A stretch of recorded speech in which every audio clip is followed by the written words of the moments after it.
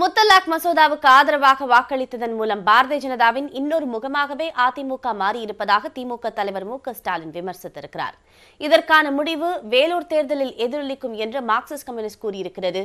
இந்த விவகாரத்தில் அமைச்சர்கள் உதயகுமார் மற்றும் ஜெயக்குமார் முரண்பட்ட கருத்துக்களை தெரிவித்திருக்கிறார்கள். பார்க்கலாம். கடந்த மக்களவை கூட்டத்தொடரில் முத்தலாக் மசோதா மக்களவையில் தாக்கல் செய்யப்பட்ட போது அப்போதைய அதிமுக உறுப்பினர் அன்வர் ராஜா கடுமையாக எதிர்த்தார். இந்த சட்டங்கள் முஸ்லிம்களுக்கு எதிராக நீங்கள் கொண்டு வரவில்லை, இறைவனுக்கு எதிராக கொண்டு வருகிறீர்கள். ஆனால் விவாதத்தின் போது அதிமுக மக்களவை குழு தலைவர் ரவீந்திரநாத் ஆதரவு தெரிவித்தார். இந்த சட்டம் சாதி மத பேதமின்றி அனைத்து பெண்களுக்கும் சம உரிமை வழங்கும் எனவும் கூறினார். Sri Narendra Modiji to give equal power to Woman. இதுகுறித்து அறிக்கை வெளியிட்டுள்ள திமுக தலைவர் மு.க.ஸ்டாலின் முத்தலாக் மசோதாவுக்கு ஆதரவு அளித்ததன் மூலம் பாஜகவின் இன்னொரு முகமாகவே அதிமுக மாறியுள்ளது என்றார். திரைமறைவில் பாஜகவுடன் இரண்டர கலந்து விட்டதாகவும் விமர்சித்தார். இதனிடையே அண்ணா அறிவாலயத்தில் பேசிய மார்க்சிஸ்ட் மாநில செயலாளர் கே. பாலகிருஷ்ணன் இஸ்லாமியர்களை அச்சுறுத்தும் நோக்கில் முத்தலாக் மசோதா நிறைவேற்றி இருப்பதாக குற்றம் சாட்டினார். மத்திய அரசின் இந்த முடிவுக்கு வேலூர் தேர்தலில் மக்கள் தக்க பாடம் புகட்டுவார்கள் என்றார். கணவன் மனைவி என்கிற அந்த உரிமை ஒரு சிவில் வழக்கு என்கிற அந்த பிரச்சனை இருக்கிற போது அதை கிரிமினலாக நீங்கள் எப்படி மாற்றுவீர்கள் என்ற கேள்வி கேட்கிற அந்த கேள்விக்கெல்லாம் பதில் சொல்லாமல் இன்றைக்கு முஸ்லீம்களை குறிவைத்து அந்த சட்டம் இன்றைக்கு அங்கே நிறைவேற்றப்பட்டிருக்கிறது. எனவே நிச்சயமாக பாரதிய ஜனதா கட்சியினர் மேற்கொண்டிருக்கிற அந்த நடவடிக்கைகள் அனைத்தும் வேலூர் தேர்தலிலே எதிர்க்கட்சிகளுக்கு சாதகமான ஒரு நிலைமையை உருவாக்கும் என்பதை நான் தெரிவித்துக் கொள்ள விரும்புகிறேன். இதற்கிடையில் வேலூர் தேர்தல் பரப்புரையில் ஈடுபட்டிருந்த அமைச்சர் ஆர்.பி. உதயகுமார் நியூஸ்18 தமிழ்நாடு செய்திக்காக பிரத்யேகமாக பேட்டியளித்த போது முத்தலாக் விவகாரத்தில் அதிமுகவின் நிலைப்பாடு நாடாளுமன்றத்திலேயே எடுத்துரைக்கப்பட்டுவிட்டது என்றார். ரவீந்திரநாத் தெரிவித்த போது இந்த கருத்து கட்சியினுடைய தலைமைக்கே தெரியல அப்படின்ற மாதிரி ஒரு தகவல் வருது. அதில் உண்மை இருக்கிறதா? ரவீந்திரநாத் கூறிய கருத்து அதிமுகவோட கருத்தை எடுத்துக்கலாம். பொதுவாக தலைமையினுடைய அந்த வழிகாட்டுதலோடு தான் அங்கே வாக்களிக்கக்கூடிய ஒரு சூழ்நிலைகள் உண்டு. அந்த அடிப்படையில் தான் அது நடந்திருக்கும் என்பது எங்களுடைய கருத்து. அதேவேளையில் வாணியம்பாடியில் பரப்புரையில் ஈடுபட்ட அமைச்சர் ஜெயக்குமார் முன்னாள் முதலமைச்சர் ஜெயலலிதா வழியில் முத்தலாக் மசோதாவை எப்போதும் எதிர்ப்போம் என்றார். ஏற்கனவே அம்மா தெளிவாக முத்தலாக் சட்டத்தை பற்றி ஒரு நிலை எடுத்தாங்க. அதுதான் அனைத்து இந்திய அண்ணா திராவிட முன்னேற்ற கழகத்துடைய நிலை. இதில் எந்த மாறுபட்ட கருத்தும் இல்லை.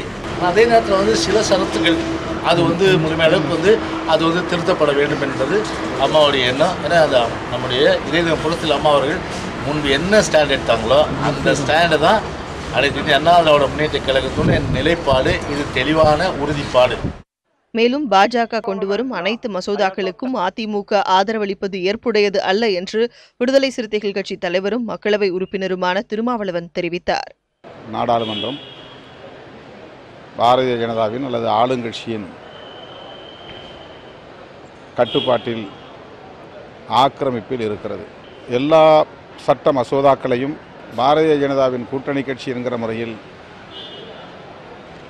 தமிழகத்தின் ஆளும் கட்சியான அதிமுக ஆதரிப்பது என்பது மேலும் அதிர்ச்சியை அளிக்கிறது. எதிர்கால நலனை கருத்தில் கொண்டு அதிமுக எம்பி ரவீந்திரநாத் குமார் முத்தலாக் மசோதாவிற்கு ஆதரவளித்துள்ளதாக அரசியல் விமர்சகர்கள் கருத்து தெரிவித்துள்ளனர். தமிழகத்தில் ஓரிரு இடங்களில் நேற்று மழை பெய்த நிலையில் வேலூர், காஞ்சிபுரம், திருவண்ணாமலை மாவட்டங்களில் இன்று கனமழை பெய்ய வாய்ப்பிருப்பதாக வானிலை ஆய்வு மையம் தெரிவித்திருக்கிறது.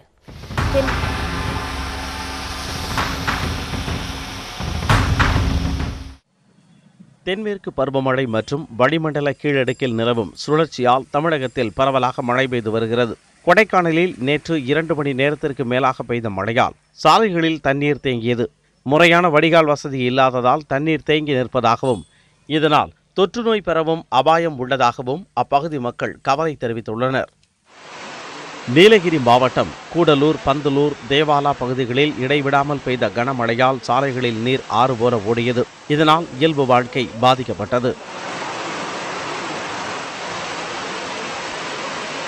தஞ்சை மாவட்டம் அதிராம்பட்டினம் சுற்றுவட்டாரத்தில் கடந்த சில நாட்களாக பெய்த கனமழையால் உப்பளங்களில் மழைநீர் சூழ்ந்துள்ளது.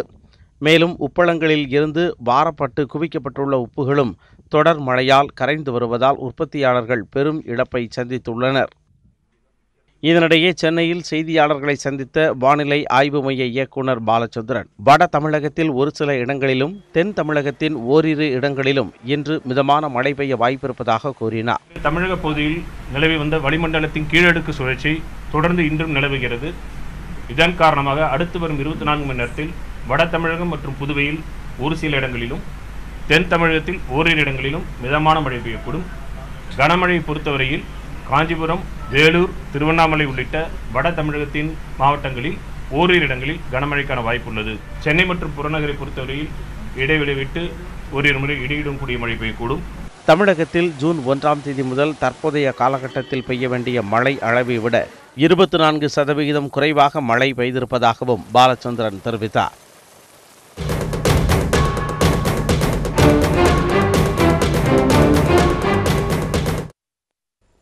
வேலூர் மக்களவைத் தேர்தலையொட்டி முதலமைச்சர் எடப்பாடி பழனிசாமி மற்றும் திமுக தலைவர் மு.க.ஸ்டாலின் ஆகியோர் இன்று பரப்புரையை தொடங்கவிருக்கிறார்கள். பணப்பட்டுவாடா புகாரால் நிறுத்தி வைக்கப்பட்டிருந்த வேலூர் மக்களவைத் தொகுதிக்கு வரும் 5ஆம் தேதி தேர்தல் நடைபெறுகிறது. இதனையொட்டி வாக்குப்பதிவு இயந்திரங்களில் சின்னம் மற்றும் பெயர் பொருத்தும் பணி உள்ளிட்டவை தீவிரமடைந்துள்ளன. இந்நிலையில் தமிழக முதலமைச்சரும் அதிமுக இணை ஒருங்கிணைப்பாளருமான எடப்பாடி பழனிசாமி அதிமுக கூட்டணி சார்பில் போட்டியிடும் ஏசி சண்முகத்தை ஆதரித்து இன்று பரப்புரை மேற்கொள்கிறார். மாலை 5 மணிக்கு வாணியம்பாடியில் பிரச்சாரத்தை தொடங்கும் அவர் 6 மணிக்கு ஆம்பூரில் இரட்டை இலை சின்னத்திற்கு ஆதரவு திரட்டுகிறார். இதேபோன்று திமுக வேட்பாளர் கதிர் ஆனந்தை ஆதரித்து அக்கட்சியின் தலைவர் மு.க.ஸ்டாலின் இன்று மாலை 4 மணி அளவில் கேவி குப்பம் பகுதியில் வாக்கு சேகரிக்கிறார்.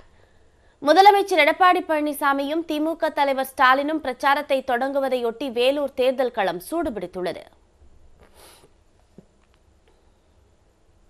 வேலூர் மக்களவைத் தேர்தலில் கதிர் ஆனந்த் வெற்றி பெறக்கூடாது என உதயநிதி ஆதரவாளர்கள் நினைப்பதாக அமைச்சர் ஜெயக்குமார் கூற, அறிவற்ற பதில் என துரைமுருகன் காட்டமாக விமர்சித்திருக்கிறார். இருவரும் பேசியதை பார்க்கலாம். துரைமுருகனுடைய அந்த மகன் ஜெயக்கூடாது என்று உதயநிதி ஆளுங்கள்லாம் இன்னைக்கு அவங்க வேலை செய்யல. இன்னைக்கு அதுவே அவர் பாவம் எமோஷனல் ஆகிட்டு அங்கங்கே போராடலாம் கிடையுங்க. அவர் ஒரே அழுதுகிட்டே இருக்கார். பட் அவர் அதனால் நிச்சயமாக இந்த கிளிசரின் கூட சினிமாவில் தோற்றப்படும். கிளிசரின் இல்லாமல் அழகக்கூடிய ஒரு மாபெரும் ஆஸ்கர் நடிகர் யாருன்னா நம்ம அண்ணன் துரைமுருகன் தான் நிச்சயமாக நான் சொல்லலாம். ஜெயக்குமார் ஒரு படித்தவர் இவ்வளோ கீழே இறங்கி அவருடைய தரத்துக்கு தகுதியில்லாத வார்த்தைகளை பிரயோகப்படுறது நான் உள்ளபடி வருத்தப்படுறேன். அவ்வளோதான். இதில் உதயநிதியை அவர் இழுப்பதற்கான என்ன காரணம்? அதாவது துரைமுருகன் மகன் வெற்றி பெறுவதில் உதயநிதிக்கு விருப்பமில்லை, அவர் ரசிகர் மன்றத்தில் இதெல்லாம் பைத்தியக்காரத்தனம். கர்நாடக மாநில முதலமைச்சராக எடியூரப்பா பதவியேற்றுக் கொண்டார். மேலும் வரும் திங்கட்கிழமை அன்று சட்டப்பேரவையில் பெரும்பான்மையை நிரூபிக்கவிருப்பதாகவும் அவர் தெரிவித்துள்ளார்.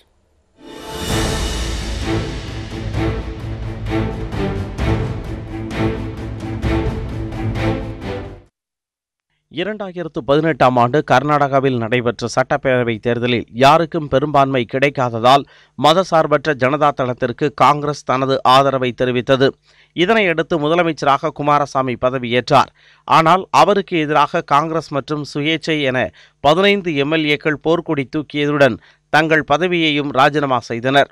இவர்களது ராஜினாமா நிலுவையில் இருந்தபோதே பேரவையில் கடந்த செவ்வாய்க்கிழமை நம்பிக்கை வாக்கெடுப்பு நடந்தது. இதில் பெரும்பான்மை நிரூபிக்கப்படாததால் குமாரசாமியின் அரசு கவிழ்ந்தது. இதனையடுத்து பேரவையில் அதிக எம்எல்ஏக்களை கொண்ட கட்சியான பாஜக தங்களை ஆட்சி அமைக்க அழைக்க வேண்டுமென ஆளுநர் வஜுபாய் வாலாவிடம் வலியுறுத்தியது.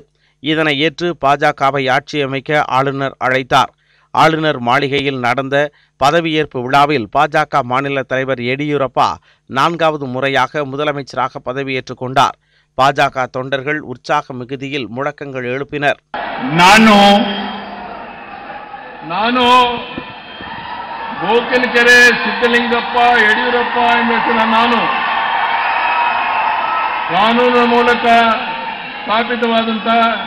இதனிடையே எடியூரப்பா தலைமையில் அமையும் பாஜக ஆட்சியில் அமைச்சர் பதவிக்கு பாஜகவின் மூத்த எம்எல்ஏக்கள் 50 பேரும் அதிருப்தி எம்எல்ஏக்கள் 15 பேரும் காத்திருப்பதாக தகவல் வெளியாகியுள்ளது.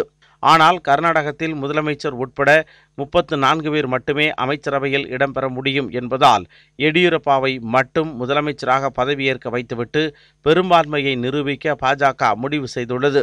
இதன் பிறகு அமைச்சரவையை விரிவாக்கம் செய்வது என்றும் பாஜக தலைமை ஆலோசித்து வருவதாக தெரிகிறது. இதனிடையே ஜூலை 31ஆம் தேதிக்குள் பெரும்பான்மையை நிரூபிக்க எடியூரப்பாவுக்கு ஆளுநர் உத்தரவிட்டுள்ளார். பதவியேற்றுக் கொண்டபின் செய்தியாளர்களை சந்தித்த முதலமைச்சர் எடியூரப்பா, பிரதமரின் திட்டத்தின் கீழ் விவசாயிகளுக்கு ஆண்டுக்கு வழங்கப்படும் 6000 ரூபாயின் 2வது தவணை தொகையான 4000 ரூபாய் உடனடியாக அவர்கள் கணக்கில் வரவு வைக்கப்படும் என்றார். இதேபோல் நெசவாளர்களின் 100 கோடி கடன் ரத்து செய்யப்படுவதாகவும் அவர் கூறினார். ஆளுநர் கெடுவுக்கு முன்னதாகவே வரும் 29ஆம் தேதி காலை 10 மணிக்கு பேரவையில் நம்பிக்கை கோரும் தீர்மானத்தின் மீது வாக்கெடுப்பு நடைபெறும் என எடியூரப்பா தெரிவித்தார். இதனிடையே தனியார் ஹோட்டல் ஒன்றில் மதச்சார்பற்ற ஜனதாதளம் எம்எல்ஏக்களுடன் குமாரசாமி ஆலோசனை மேற்கொண்டார். அப்போது ஒரு தரப்பினர் எதிர்க்கட்சி வரிசையில் அமரலாம் என கூறிய நிலையில் மற்றொரு தரப்பு பாரதிய ஜனதா அரசுக்கு ஆதரவளிப்பது குறித்து அறிவுறுத்தியதாக கூறப்படுகிறது. பாரதிய ஜனதாவுடன் கூட்டணி சேராவிட்டாலும் வெளியிலிருந்து ஆதரவளிக்கலாம் என எம்எல்ஏக்கள் சிலர் குமாரசாமியிடம் சொன்னதாக தகவல் கசிந்துள்ளது. கர்நாடகாவின் முதலமைச்சராக பொறுப்பேற்றிருக்கும் பிஎஸ் எடியூரப்பா முன்னதாக 3 முறை அரியணையை அலங்கரித்தும் நிலையான ஆட்சியை தர முடியவில்லை. அதை தற்போது மாற்றி அமைப்பாரா என்ற எதிர்பார்ப்பு பாரதிய ஜனதாவிடம் அதிகரித்திருக்கிறது. 2004ஆம் ஆண்டில் கர்நாடக பொதுத் தேர்தலில் பாஜக அதிக இடங்களில் வெற்றி பெற்ற போதும் ஆட்சி அமைப்பதற்கு தேவையான பெரும்பான்மை கிடைக்கவில்லை. ஆனால் 2வது மற்றும் 3வது இடங்களை பிடித்த காங்கிரஸ் மற்றும் மதசார்பற்ற ஜனதா தளம் கூட்டணி அமைத்து ஆட்சியை பிடித்தனர். எனினும் 2006இல் மதசார்பற்ற ஜனதா தளம் கட்சியின் குமாரசாமியுடன் கூட்டணி அமைத்த எடியூரப்பா காங்கிரஸ் ஆட்சி கவிழ காரணமாக விளங்கினார். இதனையடுத்து பாஜகவும் மதசார்பற்ற ஜனதா தளமும் புதிய கூட்டணியுடன் 2006 பிப்ரவரி 3ஆம் தேதி ஆட்சியை பிடித்தனர். ஒப்பந்தப்படி முதல் 20 மாதங்களுக்கு முதலமைச்சராக குமாரசாமி இருந்தார். அடுத்த 20 மாதங்களுக்கு எடியூரப்பா முதலமைச்சராக பொறுப்பேற்கும் சூழலில் குமாரசாமி முட்டுக்கட்டை போட்டார். பின்னர் பேச்சுவார்த்தையின் அடிப்படையில் 2007 நவம்பர் 12இல் கர்நாடகத்தின் முதலமைச்சராக எடியூரப்பா முதல் முறை பதவியேற்றார். ஆனால் குமாரசாமி தன்னுடைய ஆதரவை விலக்கிக் கொண்டதால் 7 நாட்களில் எடியூரப்பாவின் ஆட்சி கவிழ்ந்தது. எனினும் 2008இல் நடந்த சட்டப்பேரவை தேர்தலில் பாஜக அமோக வெற்றி பெற்று ஆட்சி அமைத்தது.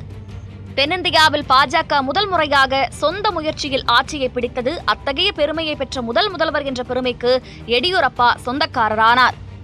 ஆனால் 2011இல் நில மோசடி வழக்கில் சிக்கிய எடியூரப்பா சிறை சென்றார். 3 ஆண்டுகள் 66 நாட்களில் முதலமைச்சர் பதவியை இழந்தார். அதனைத் தொடர்ந்து 2018 தேர்தலில் பாஜக அதிக இடங்களில் வெற்றி பெற்ற போதும் தனி பெரும்பான்மை கிடைக்கவில்லை. பாஜகவின் பலத்தை நிரூபிக்க முடியும் என்ற நம்பிக்கையில் 2018 மே 17இல் 3வது முறையாக முதலமைச்சராக பதவியேற்றார். ஆனால் பெரும்பான்மையை நிரூபிக்க தவறியதால் 6 நாட்களில் பதவியை இழந்தார் எடியூரப்பா. கர்நாடக அணைகளிலிருந்து குறைவான அளவிலேயே தண்ணீர் திறக்கப்படுவதால் மேட்டூர் அணையின் நீர்மட்டம் 3 நாட்களில் 3 அடி மட்டுமே உயர்ந்திருக்கிறது. கடந்த சில நாட்களாக கர்நாடக நீர்பிடிப்பு பகுதிகளில் கனமழை பெய்ய அம்மாநிலம் 21ஆம் தேதி முதல் தமிழகத்திற்கு தண்ணீர் திறந்து வருகிறது. இந்த தண்ணீர் கடந்த 23ஆம் தேதி மேட்டூர் அணைக்கு வந்து சேர்ந்தது. 23ஆம் தேதி முதல் தற்போது வரை ஒரே சீராக வினாடிக்கு 7000 கன அடி மட்டும் தண்ணீர் வந்து கொண்டிருக்கிறது. தண்ணீரின் அளவு அதிகரிக்கப்படவே இல்லை. இதன் காரணமாக 3 நாட்களில் 3 அடி, அதாவது ஒரு நாளைக்கு அரை டிஎம்சி வீதம் 3 நாட்களுக்கு 1.57 டிஎம்சி மட்டுமே தண்ணீர் கிடைத்துள்ளது.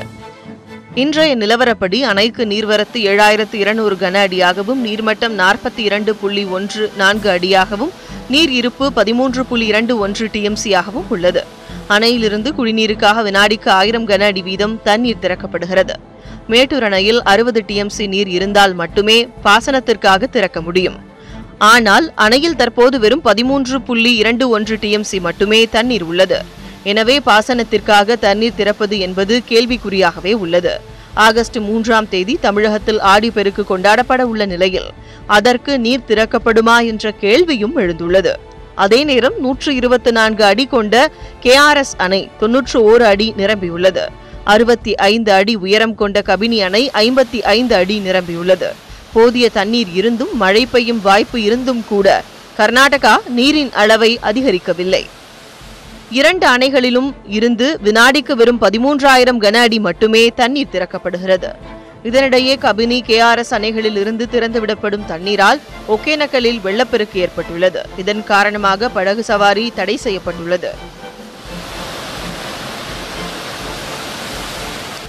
டூரிஸ்ட் வந்து போட்டிங் இருந்தால் தான் எல்லாருமே இன்ட்ரெஸ்ட்டாக வந்து ஒரு டீசெண்டான வரவங்கெல்லாம் வந்து போட்டிங் இருந்தால் தான் வராங்க.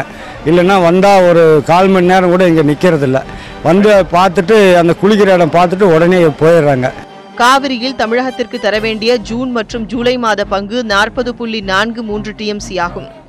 இதனை தாமதமின்றி திறந்துவிட வேண்டுமென டெல்லியில் நேற்று கூடிய காவிரி ஒழுங்காற்று குழு கூறியுள்ளது. இதனை ஏற்று கர்நாடகம் தண்ணீர் திறக்க வேண்டுமென டெல்டா விவசாயிகள் கோரிக்கை விடுத்துள்ளனர். ஆடி கிருத்திகையையொட்டி தமிழகம் முழுவதும் முருகன் கோயில்கள் உட்பட பல்வேறு கோவில்களில் சிறப்பு வழிபாடு நடைபெற்றது. அறுபடை வீடுகளில் முதலாம் படை வீடான திருப்பரங்குன்றம் சுப்பிரமணிய சுவாமி கோவிலில் வள்ளி தெய்வானையுடன் முருகர் வீதி உலா நடைபெற்றது.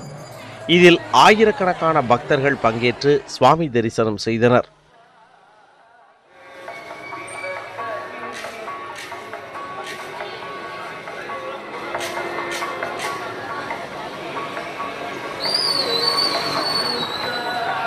முருகப்பெருமானின் 3ஆம் படை வீடான பழனியில் மூலவர் அருள்மிகு தண்டாயுதபாணி சுவாமியின் விஸ்வரூப தரிசனம் உள்ளிட்ட சிறப்பு பூஜைகள் நடைபெற்றது. விழாவை முன்னிட்டு தமிழகத்தின் பல்வேறு மாவட்டங்கள் மட்டுமின்றி கேரளா போன்ற வெளி மாநிலங்களில் இருந்தும் ஆயிரக்கணக்கான பக்தர்கள் வருகை புரிந்தனர்.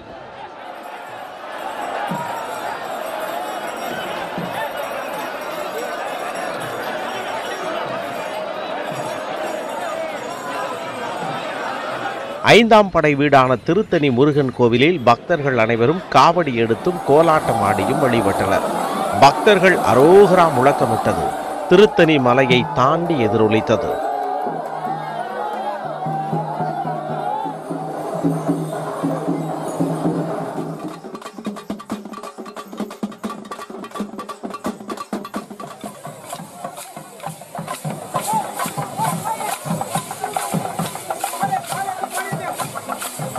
வேலூர் மாவட்டம் ஆற்காடை அடுத்த ரத்னகிரி ஸ்ரீ பாலமுருகன் கோவிலில் ஏராளமான பக்தர்கள் காவடி ஏந்தி வந்து சிறப்பு பூஜையில் பங்கேற்றனர். அப்போது அமைச்சர் கடம்பூர் ராஜு மற்றும் டெல்லி சிறப்பு பிரதிநிதி தளவாய் சுந்தரம் உள்ளிட்டோரும் சிறப்பு வழிபாடு நடத்தினர்.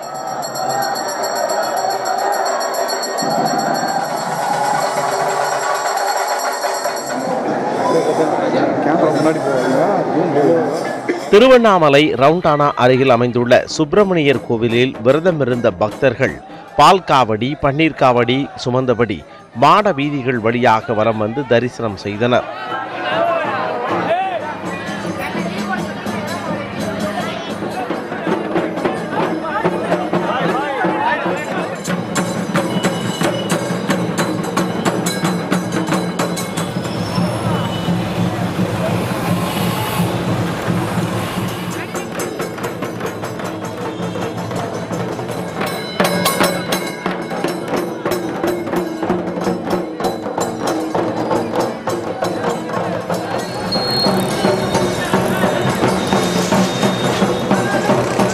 விருத்தாச்சலம் முத்துமாரியம்மன் கோவிலில் செடல் திருவிழா நடைபெற்றது.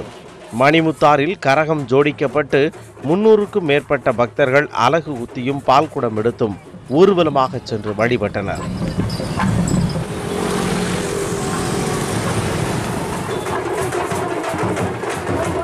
இதேபோல் பல்வேறு கோவில்களிலும் ஆடி கிருத்திகையையொட்டி சிறப்பு வழிபாடுகள் நடைபெற்றது. மகாராஷ்டிரா மாநிலம் மும்பையில் பலத்த காற்றுடன் விடிய விடிய கனமழை பெய்ததால் இயல்பு வாழ்க்கை முடங்கியிருக்கிறது. விமானம் ரயில் சேவையுடன் சாலை போக்குவரத்தும் பாதிக்கப்பட்டதால் மக்கள் அவதிக்கு ஆளாகின்றனர். மகாராஷ்டிராவில் பருவமழை கடந்த 2 நாட்களாக தீவிரமடைந்ததால் கனமழை கொட்டி வருகிறது. மும்பை, கொலாபா, நவி மும்பை உள்ளிட்ட இடங்களில் நேற்று காலை முதல் மழை பெய்து வந்த நிலையில் மாலையில் திடீரென பலத்த காற்றுடன் மழை பெய்ய தொடங்கியது. இதனால் சாலைகளில் தண்ணீர் பெருக்கெடுத்தது.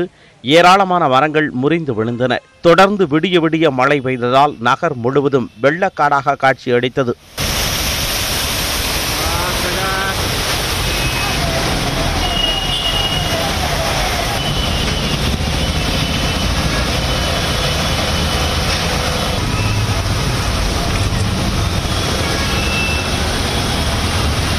மழை மற்றும் போதிய வெளிச்சமின்மையால் மும்பை சர்வதேச விமான நிலையத்திற்கு வரவேண்டிய 17 விமானங்கள் திருப்பி அனுப்பப்பட்டன. பல விமானங்கள் தாமதமாக இயக்கப்பட்டன. பதல்பூர் ரயில் நிலையத்தில் தண்டவாளம் முழுவதும் தண்ணீர் சூழ்ந்து நீச்சல் குளம் போல் காட்சியளித்தது.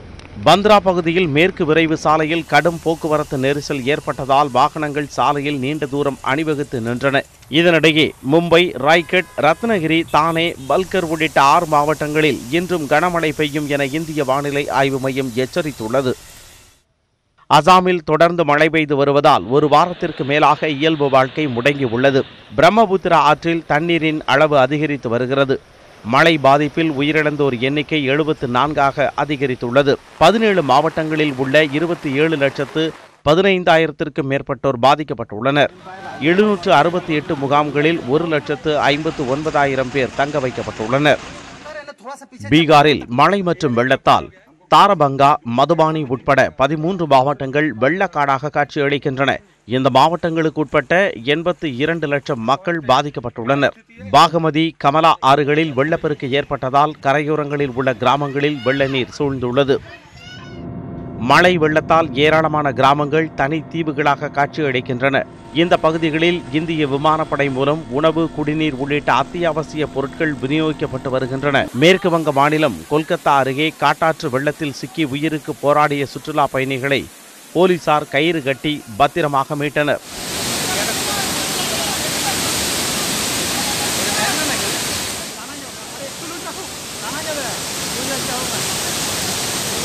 ராஜஸ்தான் மாநிலம் ஜூன்ஜுனு என்ற இடத்தில் கனமழையால் பாலத்திற்கு அடியில் வெள்ளம் சூழ்ந்து காணப்பட்டது. அப்போது அந்த வழியாக வந்த கார் வெள்ள நீருக்குள் மூழ்கத் தொடங்கியது. இதையடுத்து காரினுள் இருந்த 5 இளைஞர்களை அப்பகுதி மக்கள் பத்திரமாக மீட்டனர்.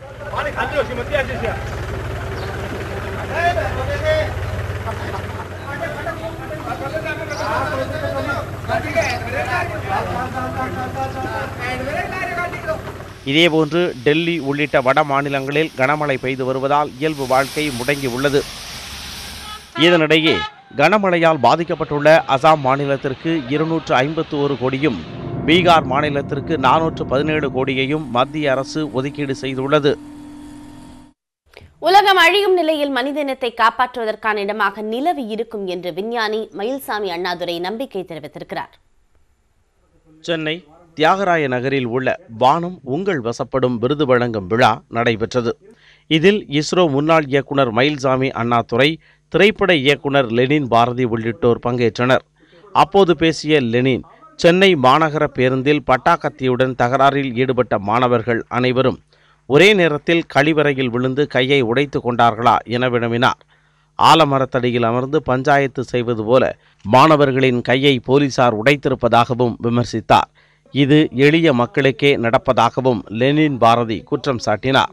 தங்கள் கொண்டாடுற மிக முக்கியமான கதாநாயகர்கள் ரவுடித்தனம் பண்ற ஹீரோவா இருக்கிறாங்க. ரவுடித்தனம் பண்றவன் கதை நாயகனா கட்டமைக்கிறாங்க. அந்த எழுத்தாளரும் அந்த இயக்குனரும் அதை கட்டமைக்கிறாங்க. அந்த நடிகர்கள் அதான் விரும்புறாங்க. கையில பட்டாக்கத்தையோட இருக்கிறத பெருமையா நினைக்கிறாங்க. இந்த ஹீரோ வொர்ஷிப் இருக்கு இல்லையா, இதுதான் அந்த மாணவர்களை தூண்டுது முதல் அடிப்படையா. அப்ப அந்த நடிகர் கையை என்ன பண்ணலாம், நம்ம அந்த படத்தை டைரக்ட் பண்ண டைரக்டர் கையை என்ன பண்ணலாம், நம்ம இல்ல அங்கதான் வெட்டுங்கிறது திரும்ப தப்பு. நம்ம திரும்பவும் என்ன பண்ணணும், சட்டப்பூர்வமா தான் அதை நம்ம இது பண்ணணும். தொடர்ந்து பேசிய மயில்சாமி அண்ணாதுரை, தாய்மொழி கல்வி அவசியம் என்றார். புதிய கல்விக் கொள்கை பற்றி தான் பேசியது யாருக்கும் தெரியாமல் போய்விட்டதாகவும், அதே சமயம் நடிகர் சூர்யா பேசிய போது வெளி உலகிற்கு வந்துவிட்டதாகவும் கூறினார். கொரிய மொழியில் சிந்திக்கிறான், ஜப்பானிய மொழியில் சிந்திக்கிறான், தமிழ் மொழியில் தான் கண்டிப்பாக சிந்திச்சு ஆக வேணும் அப்படின்னு நான் சொல்றேன். அப்படி இருந்தால் தான் சுயமாக இருக்க முடியும். சுயம் மட்டுமே ஒரு மனிதனை மனிதன் என்று காமிக்கிறது. அந்த சுயத்தை இழந்து கண்டிப்பாக நம்மால் எந்த உயரம் போனாலும் சுயத்தை இழந்த உயரங்கள் தாக்குப்பிடிக்க. நிகழ்ச்சிக்கு பின் செய்தியாளர்களிடம் பேசிய மயில்சாமி அண்ணாதுரை, விண்வெளி ஆராய்ச்சிக்கு முக்கியமான ஹீலியம் 3 வாயு நிலவில் அதிகம் இருப்பதாகவும், அடுத்த சில ஆண்டுகளில் நிலவில் மனிதர்கள் தங்க வாய்ப்பிருப்பதாகவும் தெரிவித்தார். விண்வெளிக்கு போகிற மாதிரி நிலவுக்கு சுற்றுலா போகிறோம் அப்படின்னு சொன்னால் வருத்துகிருதியாக வர வாய்ப்பு இருக்குது. இது அப்போ அங்கே போயிட்டு உடனே வர வேண்டியதில்லை, கொஞ்ச நாள் இருக்கலாம். இப்படி பல காரணங்களுக்காக, அதாவது மனித உயிரை பாதுகாப்பாக வைக்கிறமிலிருந்து சுற்றுலா அப்படிங்கிற வகையில் பல காரணங்களுக்காக மனிதன் பல நாட்கள் தங்க வேண்டிய வாய்ப்பு உருவாக்கணும் அப்படிங்கிறது. மனித கழிவுகளை மனிதனே அள்ளும் நிலையை மாற்றுவதற்கான அறிவியல் கண்டுபிடிப்புகள் நிச்சயம் ஒரு நாள் வரும் என்றும் மயில்சாமி அண்ணாதுரை உறுதிபட கூறினார்.